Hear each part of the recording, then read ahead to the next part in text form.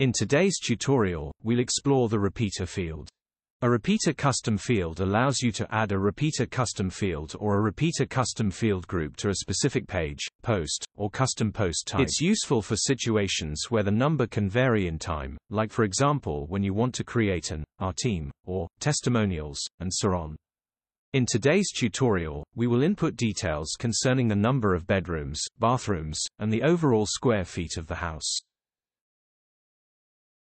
We already have a custom post called houses, so we will create a repeater field with our existing meta fields.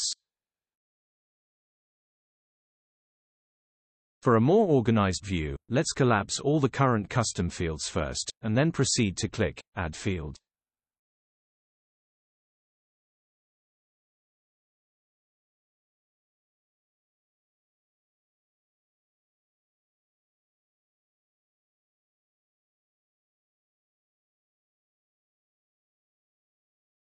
We will set both the field slug and field label as property specification, and choose the field type to be grouped field or a repeater field.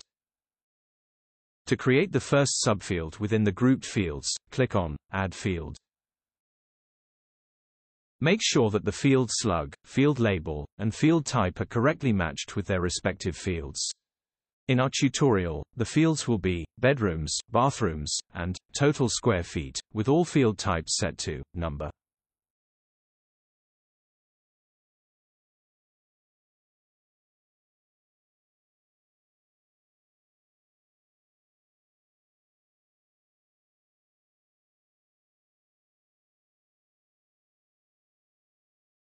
After completing the entry of all fields and details, click Save, and allow a few seconds for the data to be saved. Now that it's saved, let's verify whether the custom fields are correctly displayed in the editor.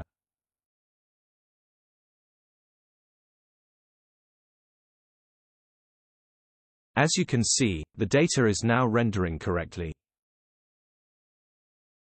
We already have 3 listings in our custom post, so let's input the data into our newly created repeater custom field.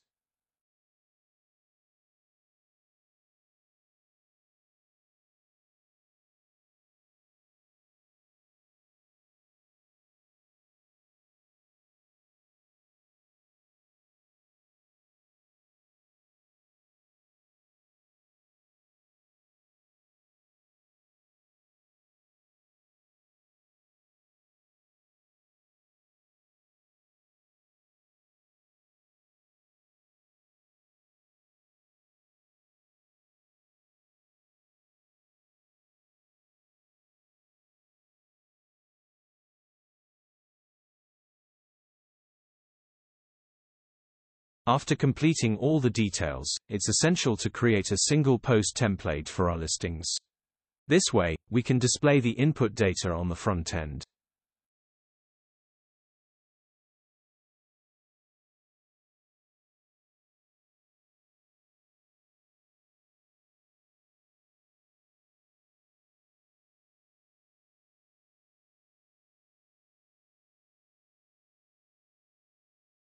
We added an SVG element so we can upload the icon and basic text, making it convenient to retrieve real-time data information for the specific custom field repeater. At first, we retrieve the dynamic custom field data input for bedrooms.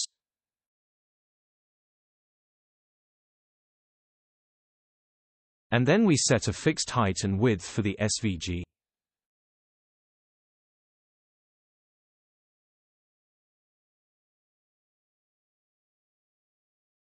Duplicate this div, including its content, and make the necessary adjustments to the dynamic fields and icons.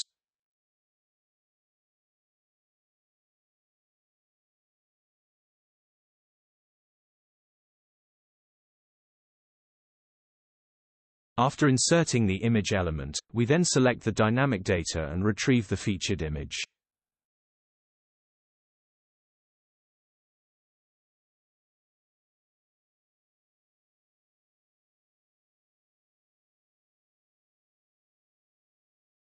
After adding the post content, we need to configure the template conditions to display this single template for any listing that belongs to the houses custom post type.